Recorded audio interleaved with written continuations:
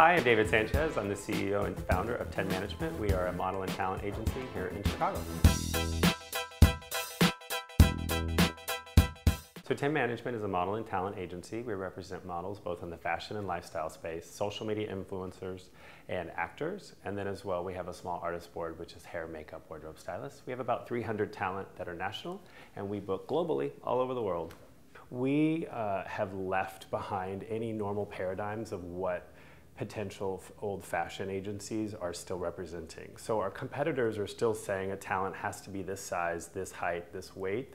We don't believe in that. We really get to know our clients whom are booking our talent so we understand their needs, versus when you're at a higher sort of global agency, it's just literally let's throw everybody on a wall and see who sticks. A few things that have really changed the industry is social media. So if we really want to break that down, social media has really enabled the client to reach to you directly, to book you directly. So they're saying, hey, I'll give you this free shirt and I want you to post it to your 100,000 social media followers. And so that's really changed the relationship of how advertisers are trying to reach talent.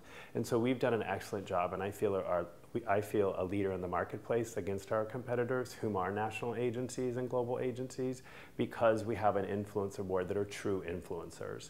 Our influencer profile is a regionally or nationally based micro influencer between 10 and 70,000 followers in the lifestyle, fashion, and entertainment space. And so they speak a very specific language. We're able to prove their metrics, and they're not too expensive. But the challenging part about social media is it's enabling anybody to think that they can be in this business. This business is exclusive, and that can be controversial to say. So when a client, a national client such as Target or Nordstrom's or Kohl's is coming to us, they are getting an excellent high-rated talent that have been vetted by us, trained, and they know what they're doing when they show up to set. Personal branding matters so much in the talent and modeling entertainment space for a variety of reasons. I've learned to communicate 3 pillars within that personal brand, and we need to communicate those brand elements quickly. And so it could just be, for me, it's entrepreneurship, creative, and talent agency are within that space that I really care about. My personal mission I've developed over the course of my entrepreneurial life is to further creative economic activity within my world. And so that's why I teach college classes. That's why I help incubate local brands here in Chicago. That's why I help nurture and grow about 300 talent businesses at my agency, because I care about the fundamental creative arts and I want to grow that relationship and economic power within that community. And so I think if you can have that foundation of your own personal mission statement and that value system, that's really important. As agents, our jobs are very specific.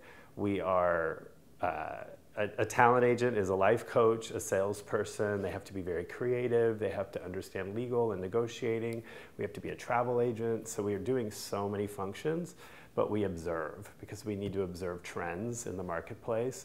And just because something's a trend doesn't necessarily mean we have to give it life. And so I think social media coming back to that, social media is really, can be very trend driven, and so for us we have to be really attuned to what our core business model is. So an advice I would give my 18-year-old self is to relax and really trust my path. I had started my company because I had started modeling 21 years ago, and so I've had the perspective of traveling internationally, being at big agencies all over the world, and I had worked at 2 agencies who are now my competitors, and one was a large agency, one was a small agency, and they both were horrible on the inside. So I knew that I could do the job better, and I have a very specific viewpoint on my perspective of managing people and the process, and so I didn't see that at other agencies.